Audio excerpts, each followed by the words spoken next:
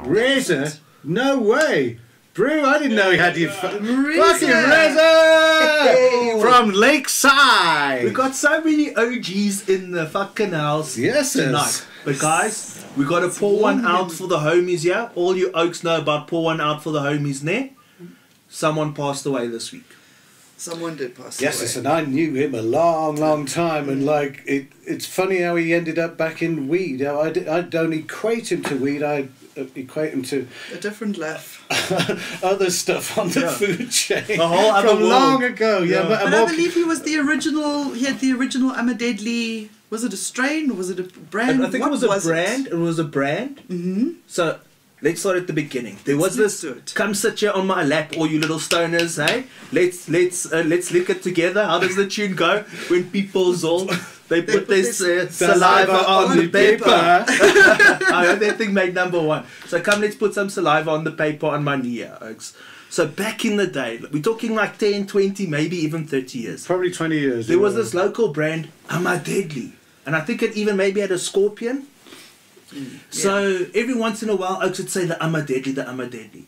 And then about 5 years ago, I became aware of a local brand, also lovely people, AMA-Deadlies Seeds.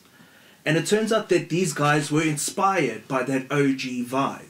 So I know that in the history there was a little bit of beef, but I think everyone sorted it out in the end. Okay. But it turns out this oak from all those years ago resurfaced.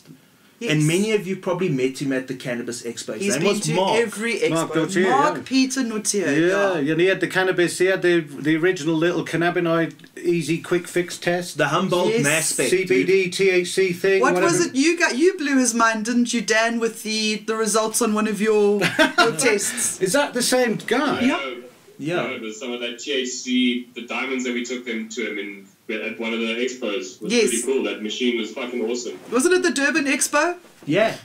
I think so, yeah. Yes. That's where I last saw him. No, and he got involved. We had a breakfast run once, the cannabis breakfast run. I remember that one, yeah. And we were collecting food and blankets and things. We stopped off at the Melville Green Market, and then we went off to Green Sesh. And Mark was part of that crew. He was in with everywhere that he could in the community. He became part of the family so fast. Very quick, yeah.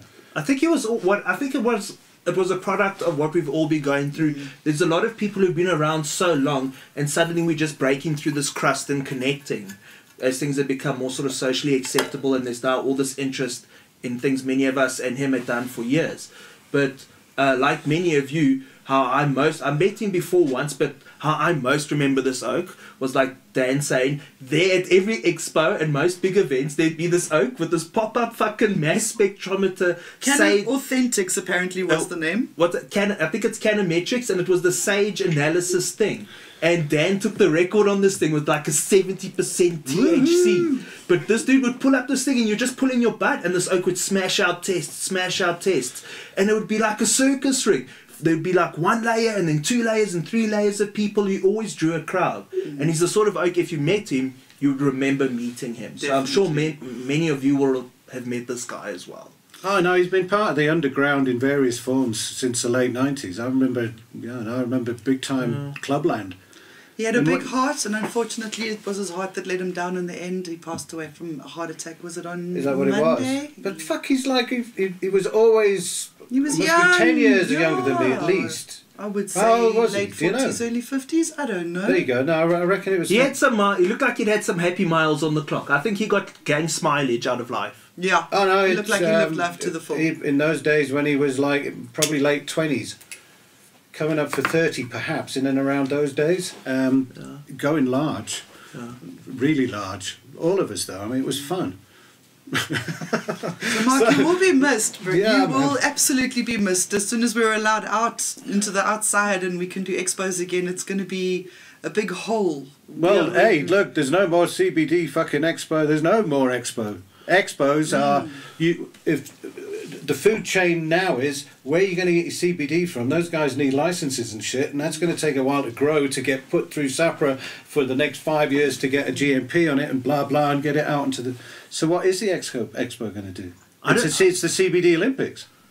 I got a mail from them saying that they got plans again because it was postponed, and must have been about a week or two ago. I got a mail saying, and they're saying, guys, tentative, but They plan on going ahead in some form. They've got some. They're working on some software to do some sort of webinar thing as well. They're going to go online with something as well. Fuck webinar. There's a word. Have you ever seen so many fucking webinars in your life? Yeah, everyone's like an expert in the C word, where to score smokes for under $1,000, and how to use Zoom. True story. Yeah.